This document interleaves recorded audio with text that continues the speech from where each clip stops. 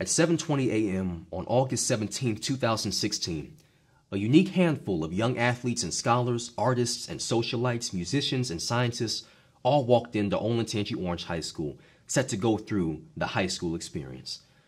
Never before in a school so large, getting lost in the halls each week with the principal so strict and so tall, it would be hard for some to tell that those are the young men and women who sit in front of their screens today.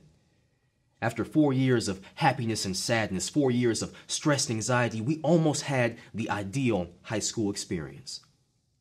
Well, that all changed on January 20th of 2020, when the first life was lost to an invisible enemy and a long journey began. Our nation, for the first time, now stood toe-to-toe with an enemy who saw no color, an enemy who saw no politics, who saw no status in society, an enemy with nothing but the desire for souls. For some, the past months have been stressful and worrisome, for we stand face to face with an enemy who was no longer confined to the world news on our television screens, but instead on our front doorsteps, consuming parts of everyday life.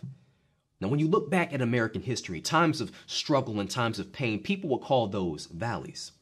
So in a sense, a deep valley now stands before us in the form of an illness, the deepest void we've ever seen.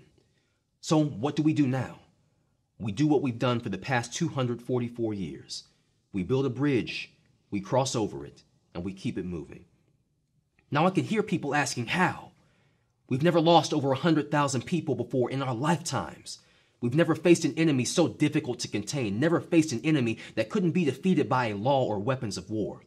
What do we do now? My simple question is this. Have you forgotten that December morning when bombs rained down on our heroes stationed at Pearl Harbor? They thought torpedoes and missiles could stop us. The whole world counted us out, but we still made it through. Lest we forget that sunny September morning when a new kind of hatred invaded our nation and murdered nearly 3,000 people. They thought planes could stop us, but we still made it through. Now, we didn't make it through by dividing ourselves. We didn't make it through by calling those we don't agree with demons or communists. We didn't make it through by brandishing our rifles and targeting government officials.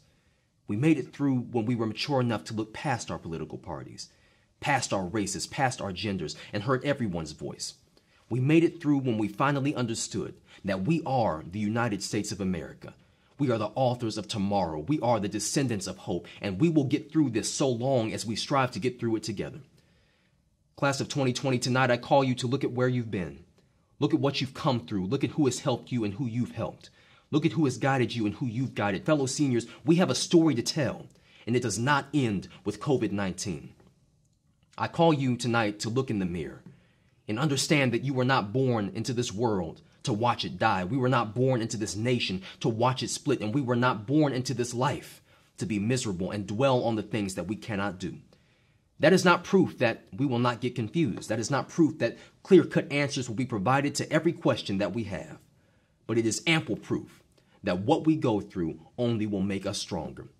So as we continue to fight this battle and every one that follows hereafter, let us remember that we will be able to climb every mountain, weather every storm, so long as we do so together. I close with the old spiritual we sing in my church called By and By. It says, by and by, when the morning comes, when all the saints have come and gathered home, we will tell the story of how we've overcome, and we'll understand it better by and by. And I cannot wait to reach that day with all of you.